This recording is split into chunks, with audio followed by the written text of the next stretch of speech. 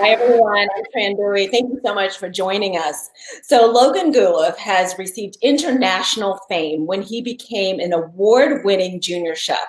Now, what I love about this young man is, despite all this, he continues to be grounded and grateful. And we here at Be the Voice are so excited that he's going to be teaming up with us for our fall program. And he joins us now live from his home in Memphis. Hi, how are you? Hello. I'm doing great. So first I want to start by saying congratulations on your graduation. You just had your thank you so much. distancing. Yeah, it's been a lot of work. Well, I'm so proud of you. So I have to tell our viewers that I've actually known Logan since he was a baby. When I was a news anchor and reporter in Memphis at ABC 24 UPN 30, I used to come over to Logan's house. So I recognized that stone behind you at your house, and I would interview his parents, Tom and Kim, who were very active in the community and were just always like camera ready and available to me when I needed someone to interview for stories. And so I have known you since you were a baby, and then I would see you running around as a toddler. And then all of a sudden one day I'm watching MasterChef Junior, and you were just amazing. Only 11 years old. Can we talk about that? What were you feeling through this whole process? At 11, I don't even know if I could have like boiled an egg. Yeah, you know, back when I was 11, there was a big hurdle for me. You know, I was a small guy, and when you're 11, you have a lot of issues with like being small and not having the strength. So sometimes when I was cooking, I had to think of like cheatsy ways to do things so that I wouldn't like, you wouldn't tell that I was like small guy and I was only 11. So I would like put my finger on top of the knife, and I'd make sure to use ingredients I could take down easily and effectively. Because I was like kind of a little kid. So a lot of my, looking back, some of my dishes really show that like I used that because it wasn't very scary or it wasn't very dangerous, because being small, you have a different view of the kitchen, and you have a different view when you've been cooking a long time. So you think about like your dishes, and you think about what ingredients you can use really well and what ingredients you can use when you're a kid really well. And so that really inspired like some of my dishes. Like I made like a carrot glaze one time. I knew I could take down the carrots real easy. But I never really encountered I never did anything with pumpkin or like a really big melon, because that would require you to take down a whole melon. And when that melon is like the size of like your head, right, or like bigger than your head, that's when you're really dealing with some issues, because you gotta get the knife and you gotta cut it, and then you gotta get good slices out of it. So I tried to avoid ingredients that I knew were too big for me to handle, which is something that I really love now that I'm a teenager and I'm 17, that I can really take down anything. Like I can take down a big thing of meat, I can take down melons, I can do basically whatever I want. I'm strong enough now that, you know, those limitations that I felt back then weren't there. And I think it's something to realize, like when you're cutting something, just how much being like taller and being like on top of whatever you're cutting really matters. So Logan, which makes that win so remarkable. Like, how did you feel when they called your name and said you were the MasterChef Junior winner for that year? Wow, it was just incredible, because I remember standing up there, and I got my family around, and like the big reveal is going to happen. And I felt pretty confident. I was like, you know, they gave a pretty good review of my first dish. You're pretty okay. Okay, my second dish was good. They didn't like my sauce, but that's all right. The fish was cooked well. The baby vegetables were a good choice. I knew I should have went with that other sauce that I was thinking about. And then my dessert was pretty good too. So I was feeling like, you know, this is a pretty good, obviously like 50-50, pretty good.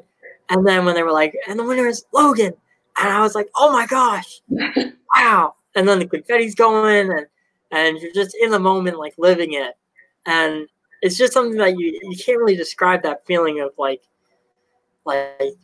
winning the Super Bowl, or just, you know, like you won it, you got the trophy, you're the champion, you're the last chef standing, you did it.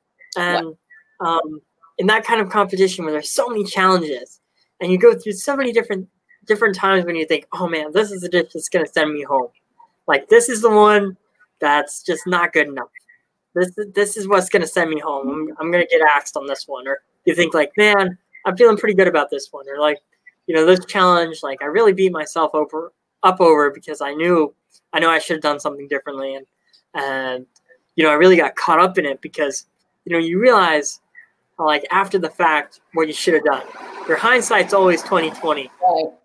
Right. So since then, you have just like, you're everywhere. I mean, I see you all over, in print. You've won a ton of awards. You went to the White House and met with President Obama and Michelle. I've seen you cooking on the Today Show, just all these things. Like, what do you feel like makes you push yourself to that level? I think that, as a motivated person and as somebody who chases the best, you always have to be thinking about like, what's the next really cool thing I can do? What's the thing that's going to top the last thing I can do?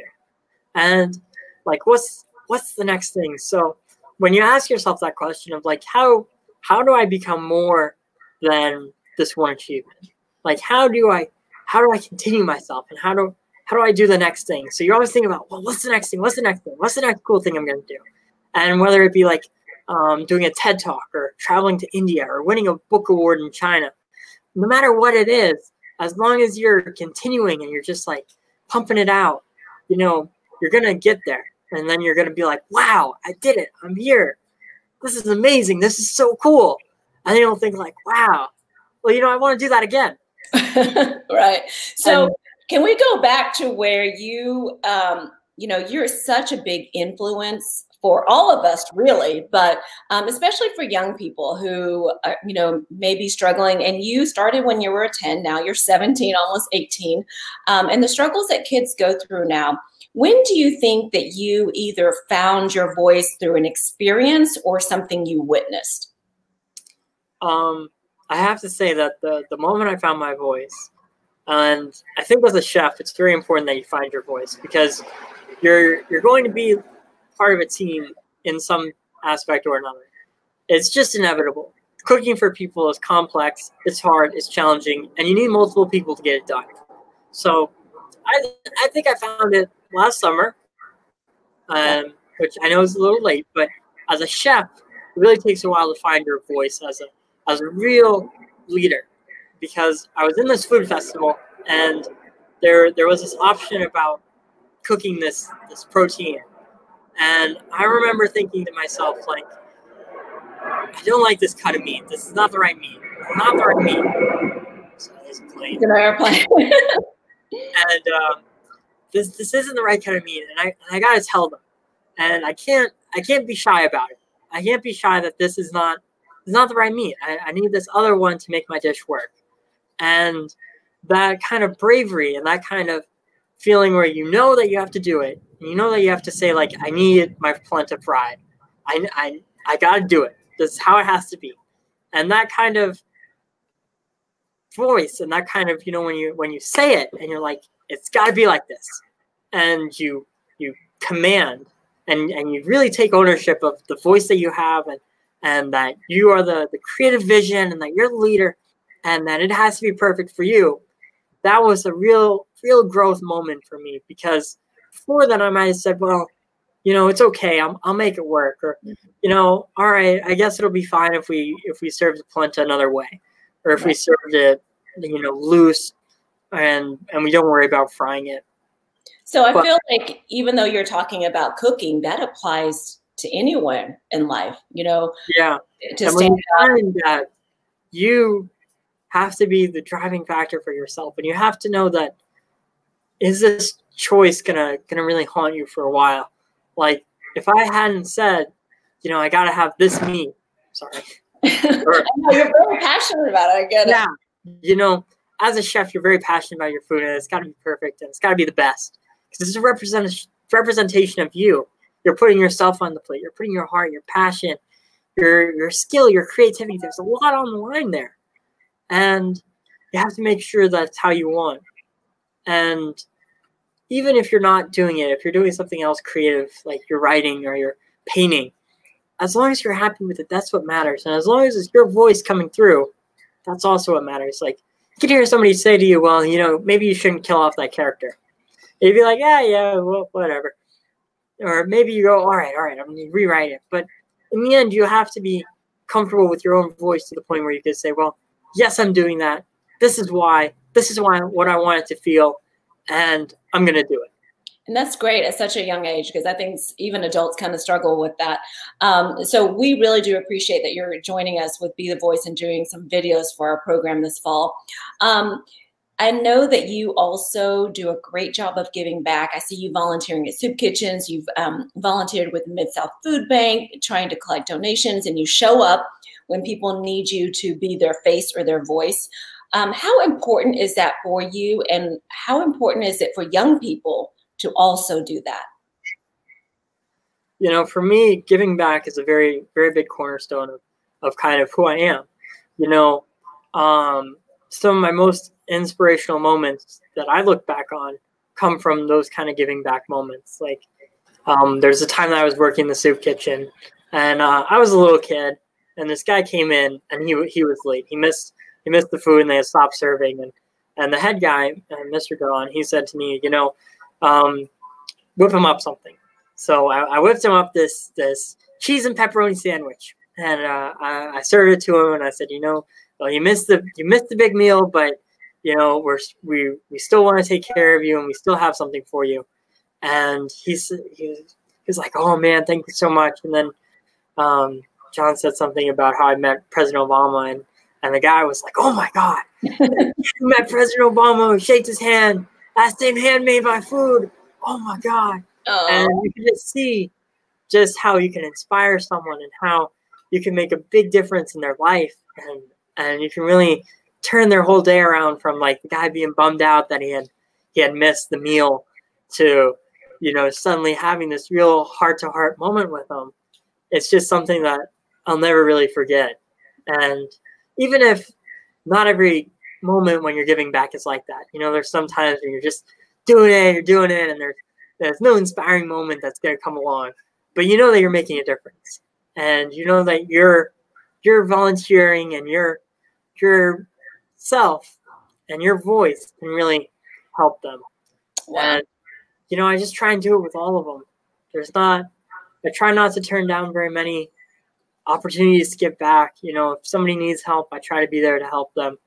And you know, if it's, you know, clearing out the Overton Park and helping to take out invasive species, you know, I'm there for that. Or if it's, you know, doing Real Men Wear Pink, where you wear pink for the whole month, you know, I did that too, to raise awareness about breast cancer and things like that. You know, it just doesn't matter, as long as you're doing something and you're doing it with your heart, you're going to make a difference.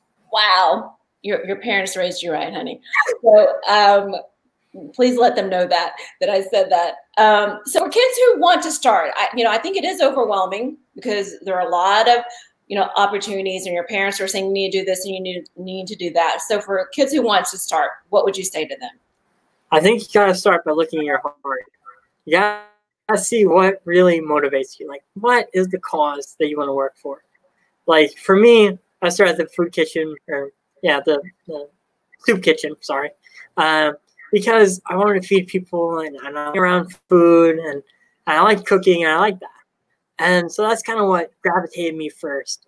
But, you know, if you really care about like cats and dogs, then find a cat and dog rescue. If you really care about, you know, climate change and things like that, find an organization, get active, you know, use your voice and figure out what really matters to you. You know, if it doesn't really matter to you, then you're not really going to do your best job. And I don't think that you should do anything halfway. So as long as you find something that really resonates with you and what you believe in and what you care about, then you'll be sure to make a difference. Well, I'm looking at some of the comments. Miss Selena with Little Helpers is saying way to go. I know that you've helped Little Helpers in Memphis as well with some things. And then Michelle Thomas is asking, what was your most challenging dish? All right. Well, one of the dishes that I don't bring up very often, that, you know, it's kind of an interesting one, because what I do is I take like a piece of salmon and then like a piece of halibut, and I layer them together in a sous vide bag, and I sous vide them together into one kind of fish steak. And it's a very challenging dish because you have two different fishes cooking in the sous vide at the same time, turning into like one fillet. And it was kind of one of those ideas that I had that I was like, that'd be really cool if I could have salmon and halibut in the same dish. That'd be pretty cool. So that one was pretty challenging. I'd say like my lobster cannolis, a challenging dish because you have to make the cannoli shell by hand with a special recipe, which is very laborious, to say the least. You have to take a lot of steps. You gotta make the dough, make it again, let it rest, take it out, do this, then you gotta fry it, and then you have to make the lobster roll filling, then you have to make the powdered butter. So that's another pretty challenging dish. The ravioli with the egg in it, that's a pretty tough one. Wow. Yeah, I made vodka sauce a couple of weeks ago, and I thought that was a big deal. You're talking about all this amazing stuff. So what's next for you? You just graduated. I know that COVID-19 has grounded all of us. I know that you had some trips planned and some big appearances all over the world. So what's next for you? I'm thinking about going to college. I'm debating whether or not I kind of want to take a gap year, whether or not I want to try and focus on my business a lot during that time, or if I want to, what I'm going to be able to do. It's really, really uncertain time to try and make a big life decision, like, where I'm going to school, what I'm going to do, and if I'm ready to go to school and what school is going to look like. So that's pretty challenging. But I know that I'm going to keep cooking. You can take the chef out of the cooking, but you can't take the chef out of me. And I think that's something that's kind of always going to be there. I'm always going to like taste the food and be like, well, this sauce, it doesn't go. Or be like, well, they really overcooked this. Or, this is really a cheat way of doing this. They're sous videing it with 12 sprigs of thyme in it. And I know that's actually a pretty funny story. So I went to this restaurant, right? And I ate this braised beef, right? And we were talking with the guy, and he was like, oh, well, what'd you have? And I said, the braised beef. And he was like, oh, yeah, how'd you like it? And I was like, oh, yeah, it was really good. It was sous vide. And he says, oh, yeah, and around this corner, we have the sous vide room. And I was like, yeah. And he was like, well, let's play a little game. How many sprigs of thyme do you think are in there? Because mine, I said, well, there's 12. And the guy was like, no, there's 5. I tell my chefs to put 5 sprigs in there. And so then we consult the bag, with the sous vide bag. And he has the beef on the one side, and then he flips it over. And then we count the sprigs, and there's exactly 12 sprigs in there. And the person died. It was so funny because he was like, and he kind of got a little flustered, a little messed up. He was like, well, I don't know. Around here we have, and he was really, he really got kind of upset about it. Oh, I love it. But I remember it as a really funny story. I don't think I can ever. What's that? So I'm going to end with our tagline is be the voice. So I'd like for you to finish be the voice and be the voice and make a difference. And I think you definitely have. Thank you so much for joining us, and thank you for being a part of the program. And honestly, thank you for being a part of my life. Like, I have to just keep reminding people, I've known this young man since he was a baby. And so, and now he's about to turn 18. We're so proud of you. Thank you again. All right. Thank you so much for having me. Bye. Bye.